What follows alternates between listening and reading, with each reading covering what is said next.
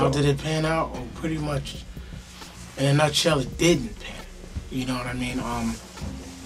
From the first day, like what Ali's going through right now with the record only being, like one record only being in Houston, stuff like that, I went through the same thing. It just didn't make sense, and I really have no patience. You know what I mean? I think that's my Achilles heel, no patience at all. And I'm not going to say I gave up on it, because I went out, I did shows, I supported it as much as I could, but I knew they weren't going to put their foot behind the project, so I pretty much left them alone, had some choice words for them, and kept it moving, so it didn't pan out at all. Whether it's their fault or my fault, it just didn't work out. The Ryko Penalty partnership is brand new. We're learning, discovering things about one another. For me, I'm at somewhat of a disadvantage not having a video, because with the video, you sort of bring out the awareness that you have a record out there, and people, with that awareness, you know, the retailers will definitely pick up and purchase the record. So I think that is our handicap, but and with that, the records are not in certain stores in certain areas, and we are limited to targeting certain regions. I think the beautiful thing about my partnership with Penalty and Ryko is that they understand that this was going to be the process, and they're willing to stand behind the record and with patience and hard work, and until the word is spread, you know, till we get the buys from the retailers that we're looking for. So it's brand new, you know. I think I hope to still have this chipper attitude towards the relationship, you know, 6 months from now, and I think I will, because they are completely behind in supporting the record. For me, it's just strictly, are they going to support it? Do I have to worry about whether they're going to support it or not? That's my biggest worry, and that's really it for me.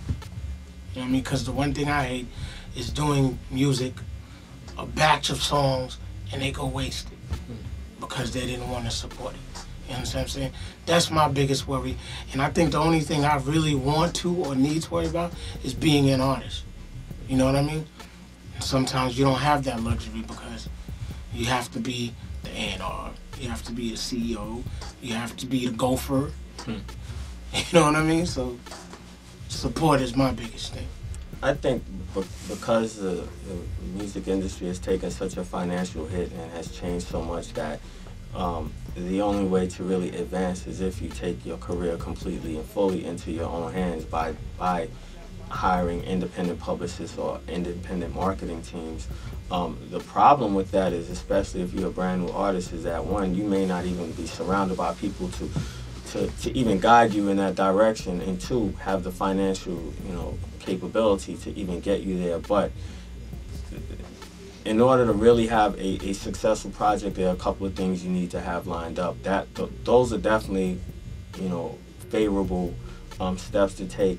The other thing is to go out there and see the people. People may not know who you are, especially if you're a new artist, or even if you aren't. They may not know that you have a record out. I'm certainly not a new artist, and people don't know I have a record out, but I'm going out there to, you know, service people, to, you know, perform. Performing is one of the biggest things you can do outside of having a video, and outside of hiring an independent marketing team, street team, publicist. If you go out there and see the people, shake the people, feel the people, and let them know, you know, like, let them feel your music, that's the best piece of anything that you can do in launching your career, your project. And certainly, again, having, you know, taking a complete independent step without relying on the record label to do this for you and do that for you and do this for you, you'll be in a better position. One of the things that our Tribe Called Quest did, we didn't rely heavily on Jive to do certain things. We had to go out there and do what is called grassroots.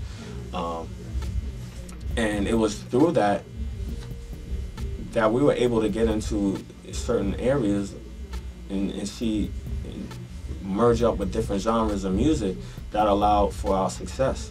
And if you don't have the proper guidance and people to tell you that, then it's going to be a difficult struggle. I think sometimes we rely too heavily on the record companies having to do this for us. And you have to look at your situation as it's your situation. And no one is going to do anything for you. You have to do it for yourself. That's really the best way, you know, to think when you're moving forward. Is you put the work in for yourself, because when you do, you're going to see the results.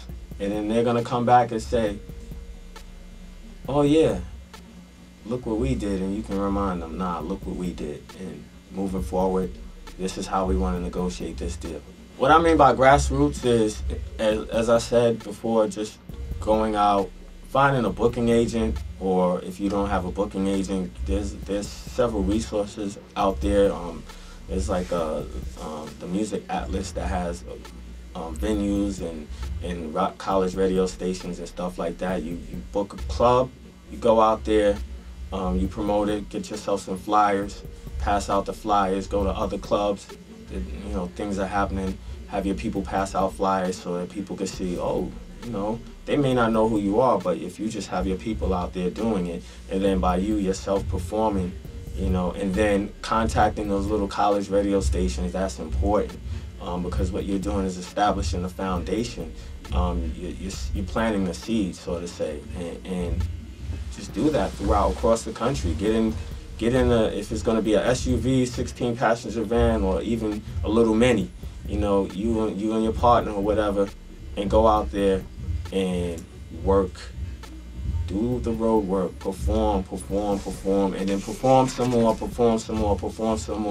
until people become familiar with who you are. And then once that happens, then other things will come into place.